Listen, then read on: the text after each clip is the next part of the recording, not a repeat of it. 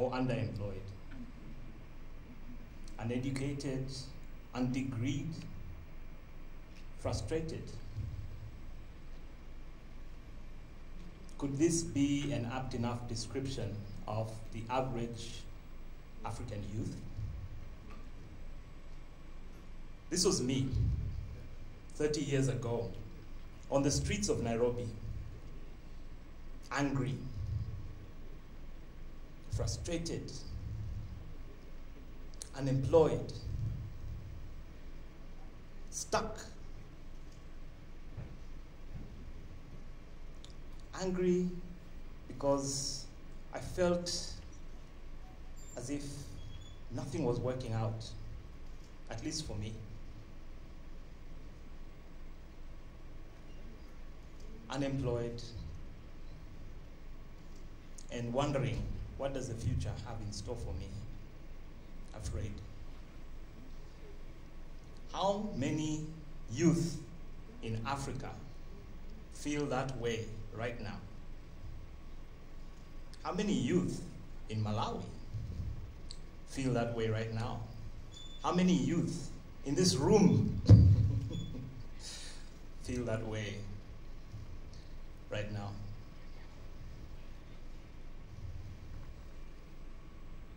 And yet, each and every one of them knows that there's something inside of them that they can give. There is something great inside of them that just needs to be discovered and put out there. What do we do to identify the gifts and the talents in our youth? In the West, we hear about how they screen their young before they enroll them into school. The gifted are set apart and enrolled into gifted programs. Here in Africa, when we are enrolling our young, we screen them for disabilities. We do not identify any of the giftings or even try to harness them or develop them. I was lucky to discover my gift by trial and error, to be completely honest. And through a variety of fate and fortune, to have the opportunity to develop that gift, which had to do with taking technology and helping it solve people's problems. A few months after this picture was taken, I started a company in Nairobi, a computer company. We were 4 of us as co-founders, and we had this huge dream. We sat down at the beginning and tried to think about a really nice name that would be very appealing and open doors for us. This was 1993. And after sort of really applying all of our collective energies, creative energies, we came up with the name Corporate Computers. Not very creative, but still, that's the name we chose. Corporate Computers was a huge success for all of 5 minutes. Unfortunately, once the money started coming in, once we started closing bigger and bigger and bigger deals, we started fighting over what to do with the money. And we couldn't agree on how to apply the funds that were coming into the company. We were disorganized, we were undisciplined. A lot of it had to do with inexperience, but most of it had to do with a lack of knowledge. 3 years later, the company went belly up and collapsed. And that was the end of that story. What lesson do we learn from this? A little knowledge goes a long way. The good book says, get wisdom. It says, wisdom is the principal thing. Therefore, get wisdom, and with all thy getting, get understanding. What can we do to impart this knowledge, this wisdom, this understanding to our young people so that they have a better chance at avoiding some of the mistakes that I made? And this brings me to the story of my next company. Well, not my next, because I started quite a few, but the one that I'd like to share here with you. A few years later, once again, I was starting a new business. Yet again, it was in Nairobi, Kenya. And coincidentally, we were once again 4 co-founders.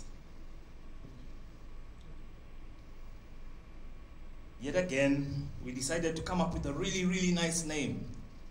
We needed it to be catchy. We needed it to be technological sounding, because the company was an internet service provider. And after sort of squeezing out all of our creative juices, we distilled an amazing name, ISP Kenya. An ISP in Kenya. That's not really creative, is it? Anyway, you know. This time, we had a solid founding team. Hamish was a finance guy. Sunny was a sales guru. He could sell anything to anyone. I was the techie, a systems and networking engineer.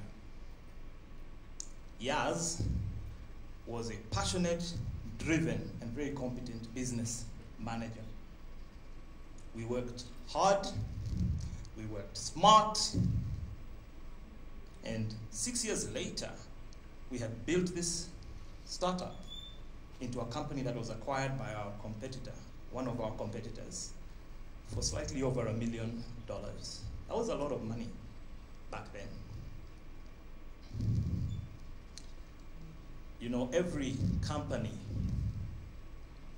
sort of longs, or the founders of every, next slide please, the founders of every company long for that exit, the opportunity to cash in on the hard work that they've been doing.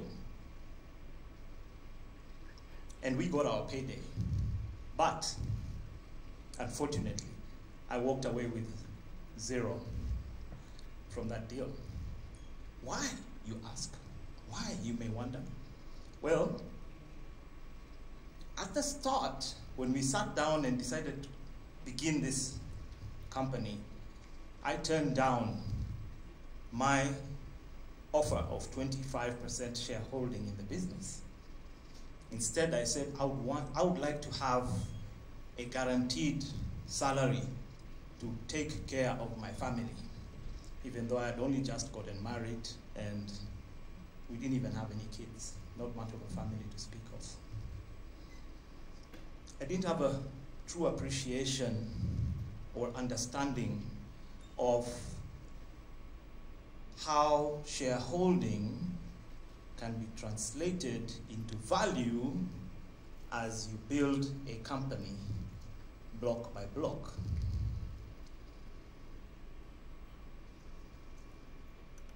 What can we do to help young people in Africa understand the principles of finance, the concept of creating value by consistently growing a business month after month, year after year, to the point where it becomes attractive enough for an acquisition or any other type of exit?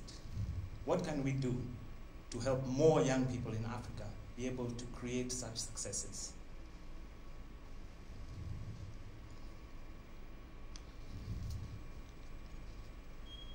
The lesson that I learned from this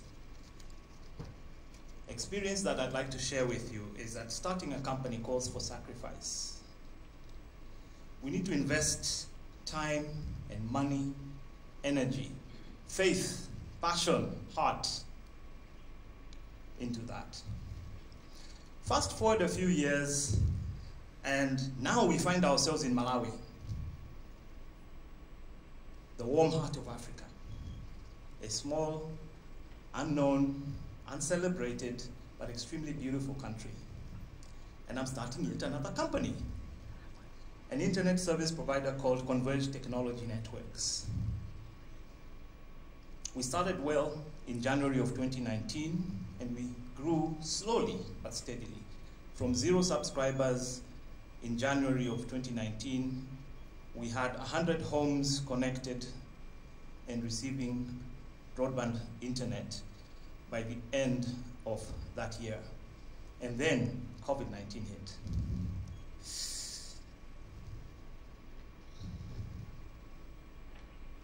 In May of 2020, I wrote down these words. As I write this, my latest business venture is on the verge of collapse. Simply put, we've run out of runway. There's no money in the bank. Our customers are unable or unwilling to pay. Our suppliers are hostile and unsupportive. I feel as if this is the end. And really, that's how it felt. It was tough, it was hard, but it wasn't only tough for us, it was tough for the whole world.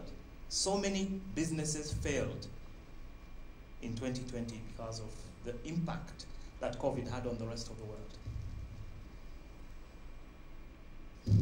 But we pulled through. We managed to get through it. Somehow, over the preceding 26 years of hardships and trials, it had built a certain level of toughness inside of me, which had brought me to the point where I knew that this too shall pass.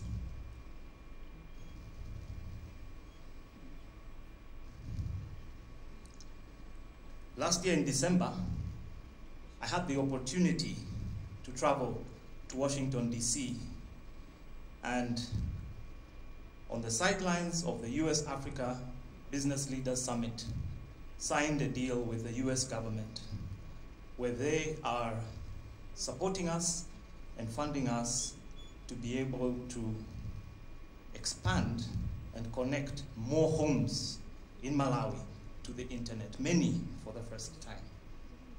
Last month, we kicked off our project preparation, and in 18 months' time, we expect to be at a position where we can begin to draw down the first few tranches of funding for a countrywide rollout. The third lesson I'd like to leave with you is that tough times don't last, but tough people do. Sometimes in life things get hard, sometimes in life things get so difficult that we cannot see our way through it. We have to keep on. We have to push. We have to keep on keeping on. So in summary, I'd like to say the 3 lessons once again. A little knowledge goes a long way. Starting a company calls for sacrifice, and tough times don't last, but tough people do. Thank you.